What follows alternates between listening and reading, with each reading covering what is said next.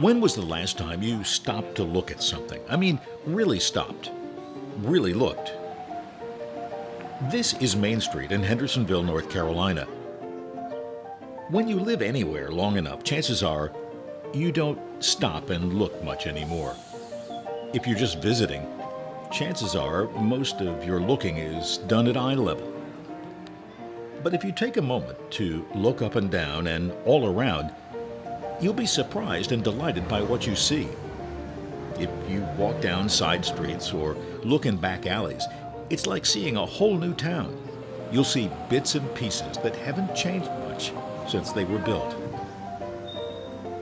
Hendersonville became the county seat of Henderson County in 1840. It's located in the Blue Ridge Mountains of western North Carolina, about 22 miles south of Asheville. The current population is about 14,000. Judge Mitchell King, a wealthy landowner from nearby Flat Rock and Charleston, South Carolina, donated 79 acres for the new town. Slaves did most of the work, clearing the land and laying out the streets. King wanted Main Street to be 100 feet wide so that a carriage with 4 horses could turn around without having to back up. Much of the architecture that we see today didn't come until the 1880s and 90s. Getting to Hendersonville before then was not half the fun. The mountains were a natural barrier and the rivers were not that navigable. It wasn't until the coming of the railroad in 1879 that things started to take off.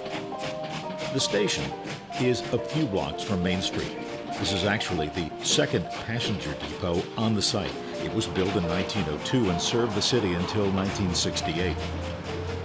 Before the railroad came, it took up to 10 days to reach Hendersonville by horse-drawn coaches from the coastal areas of North and South Carolina. After the trains, it took 2 days, and suddenly the town became a reachable destination.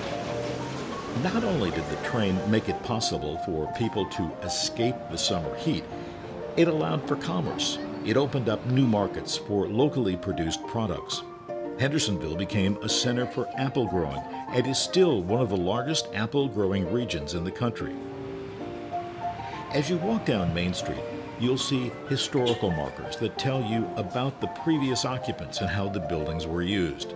In 1988, Hendersonville's historic downtown district was added to the National Registry of Historic Places. Community leaders recognized that Main Street was not some obsolete relic from a bygone era, but a bona fide asset to the community's growing tourism industry. They understood that it had to be carefully maintained and protected. They knew it was once and still could be the heart and soul of the town. For it to be able to remain that way, it would have to continue to grow and evolve, but in ways that would respect the character and what and who had come before. Once Main Street was filled with banks, government buildings, hardware stores, dry goods shops, shoe and dress stores, doctors, dentists, and lawyers.